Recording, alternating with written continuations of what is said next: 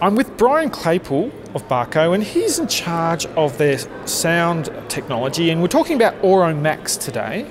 And that's a new announcement from Barco, because pretty much the Auro technology is evolving, and in a very interesting way, because they're really focusing on the standards. And I'll let Brian take us on from there, because I just want to put forward that I think it's very good that we've had the DCI's comment on standards, NATO's comment on standards, and Barco's really going down that road to ensure that those standards are compatible, that we are all on the same page, and they're working on solutions to take advantage of that and maximise the quality. And well, using a standard makes it far easier for the studios to cost effectively bring immersive audio to all of us in cinema. So can you comment on on your story on that, please, Brian? Yeah, certainly. So as you're aware, back in 2011 we did Red Tails. Yes. And our approach at that time was to come up with an idea that allowed easy distribution compatibility for formats, to be able to heighten the experience of audio in the marketplace and get it to be easy for exhibitors to install. That's so right. As a result, today we have 330 screens. We've done about 120 titles, but it is difficult for the content creators to be able to spend the maximum amount of time that they want to create immersive sound because of all the different problems in creating the different formats, right? The 5.1 is still the moneymaker, right? So they have to make sure that the movie sounds good. But wouldn't it be nice if there was a way to be able to spend the maximum amount of time that they have in their schedules to create one immersive mix that works anywhere you put it? That's right. So AuroMAX is our answer for that call for standards and specifications that allow for that content created in that manner. So back in September of last year, we purchased the assets from Iasono. Now, Iasono started playing around with object-based audio as early as 2007, and some of you may have gone to the demos where Iasono did full wave field synthesis and did wavefront acoustics and things of that nature. But at the core, it's still object-based rendering. So we've taken that technology and complemented it to what we do with Aural Technologies and our 3 layers of sound and how we get the most natural representation of audio in the auditoriums, and we've created AuroMAX. Right?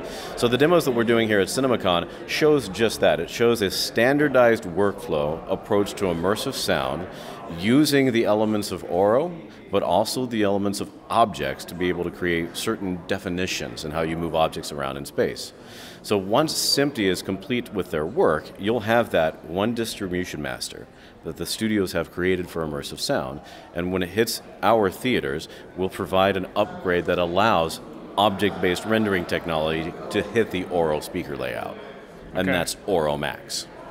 That's right. So that's now on that story. I was at the Cinema Summit last week at NAB, and there was quite a lot of talk about 25 CSS, which is the SMPTE committee working on this standard. And there was a mixer on the stage too. There was Brian Vesser from Sony Pictures, who's chair of that committee, and then there was Will Files, that's right. And he made an interesting comment that he does not think, or in his opinion, that unless the mixer or the producer, the intent of that mixer can hear it in the speaker configurations which it's going out to the field in, then he doesn't really think that will fly with the producer, or it won't align with producer intent, right? Now, can you comment on that? Like, AuroMAX comes out with certain speaker configurations. Like, I think there's another standard which says they've got variable speaker configurations. What's your opinion on that story? Well, look, we work with creatives quite a bit, and we hear the message of wanting to stick to the artistic intent of the mixers and the producers very clearly. Yes. However, I think there are ways to be able to ensure that there are certain baseline performance requirements met of how a film is mixed and how it's expected to play back that still allows a certain degree of flexibility in how you configure your auditoriums, but not to the point where you can make it, you can't play 5.1 in stereo without creating some kind of compromise, right? There's going to be similar compromises in immersive sound, but there will be standards that that will allow things to be able to play that represent the artistic intent.